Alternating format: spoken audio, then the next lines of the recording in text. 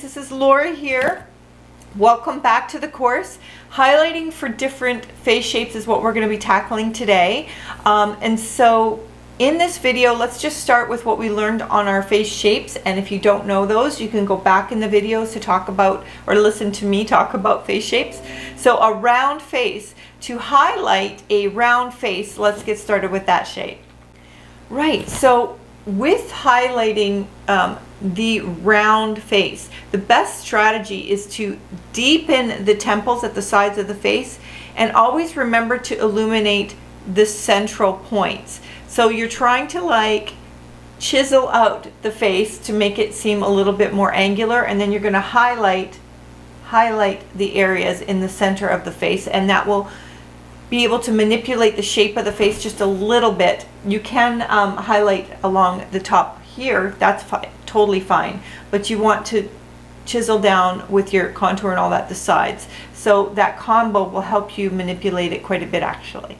All right, to apply highlight to rectangle and square faces after the contour, then you're going to highlight the bridge of your nose and under your brow bone here, at the top of the cheekbone for the most flattering overall look. So those are three key areas because you're bringing light to the center and you're softening the sides.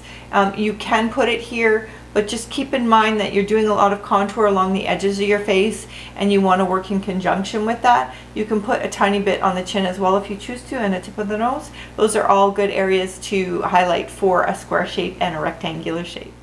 Alright, so a diamond face has a larger forehead in relation to the jaw, so you don't want to apply a lot of highlighter up here. And what you're going to do is focus a little bit more into the apples of the cheeks and on the upper cheekbone area for a flattering shape. Your brow bone, be careful not to spread it onto the forehead as we try to balance and minimize the appearance and not make it look larger. So be mindful of that. You can like tip here and here, it's totally fine, but just you're mainly focused on not accentuating the forehead with that diamond shape. Going into the oval face, just like we talked about in the contouring of the oval face, this face does not technically need correcting, but in this you can further enhance and further maximize the beauty of it.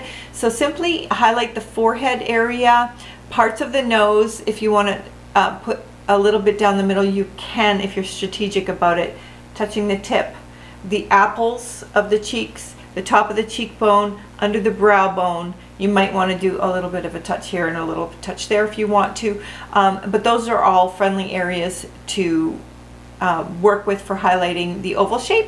So we're going to move on to our last shape. For the heart-shaped face, you're going to apply your highlight to the top of your forehead. You're going to do the bridge of your nose, so here, the bridge of the nose, the sides of your jawline here with the fluffy brush. So you can also put some onto the apples of your cheeks or the top of your cheekbones. So the heart-shaped face goes in here. So putting a little bit here will bring that area out more. So that will be a good fixer for that area being more concaved and bringing it into a sharper shape. So keep that in mind, and let's move on to your assignment. Alright, so your assignment, should you choose to accept it, is to apply highlighter. Try doing your highlighter with matte version and try putting shimmer into it.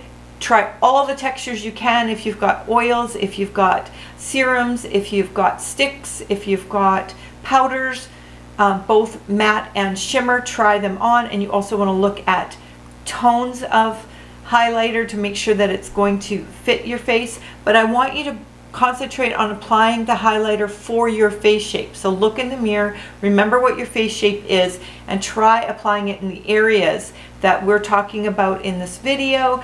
And if you can, and you have a couple other people handy to practice, you can practice on a couple other people in your vicinity so that you get as much knowledge on this area as possible. So we'll see you guys in the next video.